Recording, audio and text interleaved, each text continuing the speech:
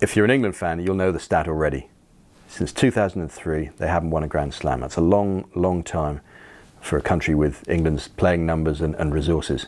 The statistic that people may be less familiar with, though, is that England have finished in the top 2 for 5 of the last 6 seasons, which suggests that actually they're not that far away.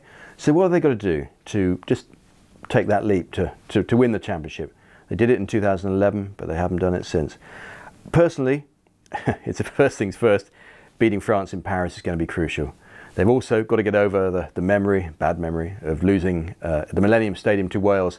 Thumped they were, going for the title. If they can win in France, all sorts of things become possible.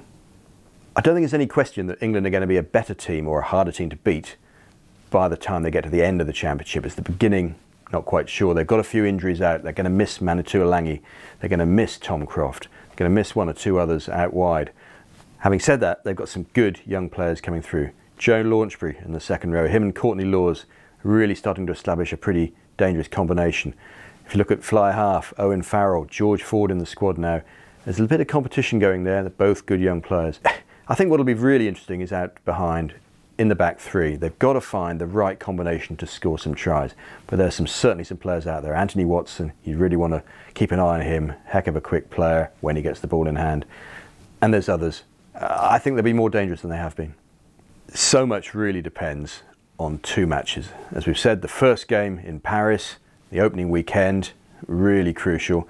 But also Sunday, March the 9th, England v Wales at Twickenham could actually decide the whole championship. Now, if England home advantage, a little bit of revenge in the air, they'll be desperate to do well in that game. I think they've got the pack.